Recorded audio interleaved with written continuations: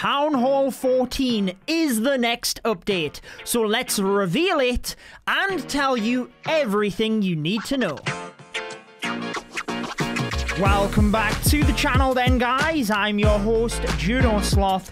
Here we have our Town Hall 13, which can now be upgraded to Town Hall 14. 16 million gold and a 20-day build time. Have your book of building ready, my friends. There are a ton of new troop levels to tell you about, but first, let's upgrade so you can see exactly what it looks like. And there it is, our Town Hall 14. It is a jungle-themed Town Hall level, and you can upgrade it. Much like Town Hall 12 and 13, however, the weapon will remain the Giga Inferno, and the damage per second and damage when destroyed will remain capped. I think this is a good choice because it stops the Town Hall becoming overpowered. However, what we do have is a poison bomb when the Town Hall is destroyed, and that is what will be increased as you upgrade. Rather than give you all of the stats individually, I have them on your screen to compare. Please remember, this is the developer build. All stats you see in this video are subject to change when the update goes live. But currently, the Town Hall 14 Giga Inferno will give you an extra 20 damage per second every level, and an extra 5% speed decrease and attack rate decrease. You can think of this very much like the freezing effect we currently have from the Giga Bomb at Town Hall 13. When we compare the different levels of Town Hall 14, aesthetically there isn't that much of a difference. The obvious one is the big Roman numerals above the entrance, indicating the Giga Inferno level.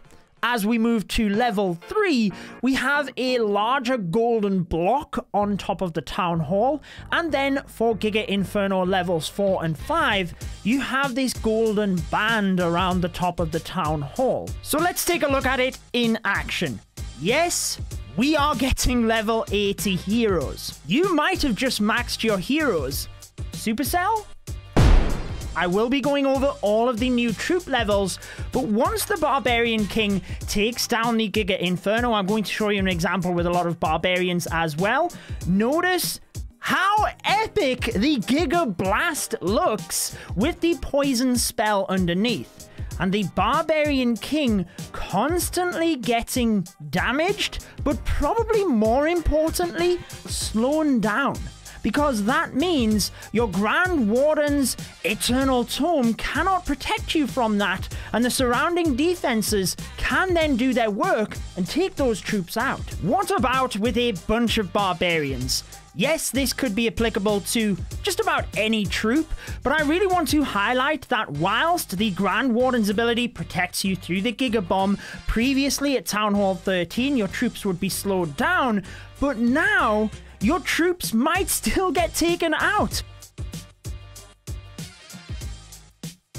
The barbarians are completely demolished by the poison spell, and this is in isolation. You might even have a scatter shot firing onto those troops to do extra damage. There is so much within this sneak peek. So let's go ahead and tell you all of the new troop, defense levels, everything you need to know. And this is only sneak peek 1. So if you do want to see all of the new stuff as soon as we are allowed to bring it, I would recommend subscribing and turning on the notification bell. You do not want to miss it because this update is going to be epic. Kind of mentioned it already, but the heroes have an extra 5 levels. So starting with the Barbarian King, he gains an extra 45 damage per second and nearly an extra 1000 hit points from the previous level of 75. An extra 5 hero levels means we have an extra ability. Notable increases here are an extra 2 barbarians spawned and 400 extra health recovery. Moving to the Archer Queen, she will gain an extra 26 damage per second with the 5 extra levels. Pretty good for those those queen charges, and she will also gain nigh on 200 extra hit points. With regards to the ability, she also spawns one extra archer. She does have extra damage and health, but an extra 0.2 seconds of time that she is invisible. The Grand Warden, with his increased level, means you gain an extra 20 damage per second, 100 extra hit points, life aura remains exactly the same, but an extra 0.5 seconds on the ability. That is pretty good for me. I will take extra time on that Warden ability all day long. With regards to the Royal Champion, she will gain 25 extra damage per second, but very impressively, an extra 200 hit points. Damage on the Seeking Shield is an extra 100 damage per second, with a 300 health recovery increase. The Clan Castle. We are getting an extra level. Many people expected this. There were a lot of detectives in the comments yesterday when we discussed the new Clan Castle donation changes. I will link you across to that video at the end of this one if you missed it. But how it was formatted, it was pretty clear we were getting a new Clan Castle level. But this is interesting. Take a look at the spell storage capacity. That is where the increase is, not the troops. But think about this. We could now take a clone spell in the Clan Castle. Do I think many people will? Probably not. I would just take an extra freeze spell, for example. But there are balance changes that I will mention at the end of the video, and the clone spell is one of them. Now, you cannot house enough gold until you have upgraded your storages. But remember, if you have been holding on to the hammers, you will be able to upgrade the Clan Castle. And as per my upgrade guide for every Town Hall level, the same applies here. Upgrade the Clan Castle as a priority. And there it is, in the same jungle-style Town Hall 14 theme. Now, I will go over the lab. Let's first upgrade it. It will be 12 million elixir to upgrade with a 12-day build time. Again, I would recommend that you have a hammer or a book for this. And the main reason is that whenever you upgrade your Town Hall, we have the brand new Town Hall upgrade experience, where you gain boosts and you can use maximum level troops for a set period of time for your lab level. Whilst there are a bunch of new troop levels within the lab, I will go over these once we've gone through the rest of the buildings. The Dark Elixir storage will be getting upgraded, 12 million elixir with a 15-day build time, and you only have to upgrade one of the Dark Elixir storages, obviously. If you are picking any storage to upgrade, the Dark Elixir one would be my recommendation, because then you can upgrade your heroes faster. If you upgrade your storages, it means your magic items will give you better value. You then have 4 gold storages. You can upgrade 6 million each with a 12-day build time.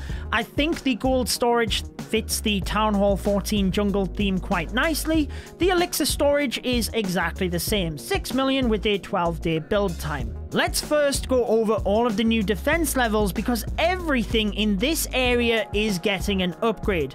Then we will talk about troop level increases and balance changes, before something else that was mentioned within the announcement. This little section of level 1 walls is not an accident, because we are getting 25 extra wall pieces. Yes, you have to grind extra hero levels and even more wall pieces as well. There will be a few extra traps at Town Hall 14. You will have 1 extra giant bomb, 1 extra regular bomb, an extra skeleton trap, which will be interesting, particularly for the Royal Champion, 1 extra seeking air mine, and 1 extra air bomb.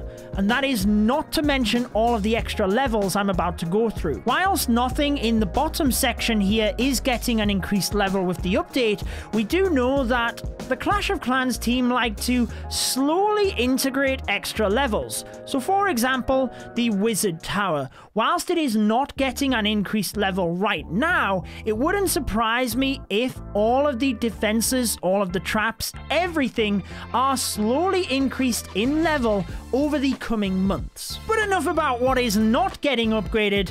Let's focus on what is, show you the stats and what they look like. Arguably, the more stronger defenses, the Scattershot, the Eagle, the Inferno Tower. Remember, the Town Hall will make your base a lot stronger. You're not getting extra Clan Castle troops on defense, but let's go ahead and upgrade them all. Remember, this is the developer build, how I am able to bring you the update sneak peeks, and that is how I have multiple Hammer of Buildings. Eagle Artillery, 20-day build time. It will be 20 million gold as well. Obviously, if you have any perks from the gold pass, this will mean it is discounted. And remember, if you are purchasing the gold pass or anything in-game, you can support me by using code Judo beforehand. It is much appreciated. So let's check out the Eagle Artillery, which blends in very nicely with the new Town Hall 14 jungle theme. We will be taking a look at the walls. I initially thought they were level 1 walls, I will be honest with you. So we have the 25 extra almighty level 1 wall pieces, and this is the new level 15 wall. If I zoom all of the way out, you can see where I got that first impression that it is strikingly similar to the level 1 walls. We've done a full loop, but with the jungle theme, there is green within it, and it's difficult to get a balance with that, I feel. Otherwise, it would just blend into the background. Mind, that could be pretty good for defense, a camouflaged wall. By the way, with regards to the new level 15 wall, you can only have 100 of these currently, and it will cost you 7 million gold or elixir in order to upgrade. Let's move to the Scattershot though. 19 million gold with a 19-day build time, and I've got to be honest, I like the look of the new Scattershot. I think it matches the jungle theme very well, and it looks way better in my opinion than the previous level. By the way, as I am going through the upgrades, you can see the increased stats on the screen as well. But moving to the Inferno Towers, because this one is pretty interesting with regards to the multi-mode, because it is 19 million gold with a 19-day build time, but look at the amount of targets. +1. So you not only get the extra damage and hit points, which is obvious for the multi and single mode, but you get an extra beam as well with the multi-target Inferno. So let's go ahead and upgrade the Inferno Tower. Quite subtle, the changes, but again, it just nicely matches the green jungle theme that we have for Town Hall 14. Pretty cool upgrade for the hidden Tesla, because we get an extra 10 damage per second, which in regards to a Tesla farm is awesome. 18 million gold with an 18-day build time. Let's go ahead and do that. You can clearly see the difference. Moving across to the cannons, remember you have the double cannon as well. 17.5 million gold, and the cannon for me is one of my favorite upgrades. Look at how awesome that looks. But the final defensive upgrade, not quite as exciting if you will, but the Bomb Tower. 18 days with an 18.5 gold upgrade, and you can see the stats on your screen. Very quick then, there is aesthetically what all of the new defensive levels look like. Cannon is my favorite, particularly with that glow, but you can let me know your favorite in the comments. Let's go through all of the new troop levels though. I'm not necessarily going to go over all of the stats from the new troop levels because there's quite a few of them, but I will flash them on the screen for you. I would recommend upgrading your barbarians and archers with a priority, for the main reason that, if you did not know, the barbarians and archers spawned from your heroes are the level of troop within your lab. I would also prioritize, if you are a Town Hall 14, the healers, because there's a lot of Queen chargers, Royal Champion chargers even, P.E.K.K.A. Smash, Yeti Smash, that will benefit hugely from the increased healer level. So that would be a big priority for me. We mentioned the clone spell with regards to the Clan Castle. It is getting an increase, and the capacity moves to 38 troops. So that is pretty awesome, but I still am not sure if it is going to have a huge impact on the meta. You can see a couple of extra troops, and this is similar with the defenses in that I believe over the coming months we could expect other troop levels to slowly be integrated in. I am very interested to test out the Valkyries, but my other priority is going to be the Ice Golem because it is so useful when it comes to multiple different attacks. Balance changes, I will go over them pretty quick. The clone spell at level 6 is getting increased to 34 capacity rather than 33. The Super Giant is having its hit points reduced by 200, very much to do with the Super Giant and Witch strategy. The Super Minion, remember, level 10 will be your new Super Minion level because of the increased minion level. Any of the troops that have an increased level in the lab will translate across to the Super Troops. But the Super Minion DPS will be decreased by 50 with the HP increased by 100. I think this is a lot to do with the defending clan castle strategy, and obviously we had big changes in that yesterday.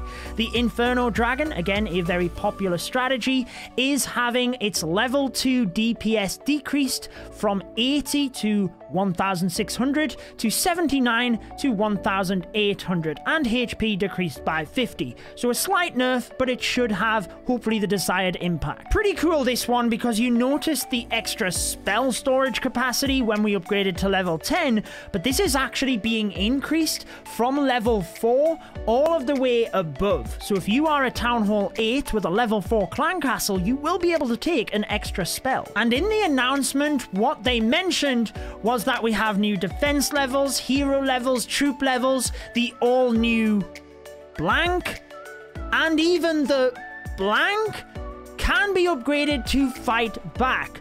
That is going to be your next sneak peeks. So if you want to see that, I would recommend subscribing. I also have yesterday's Clan Castle changes linked here if you missed it. You guys take care, and I will see you in the next sneak peek video.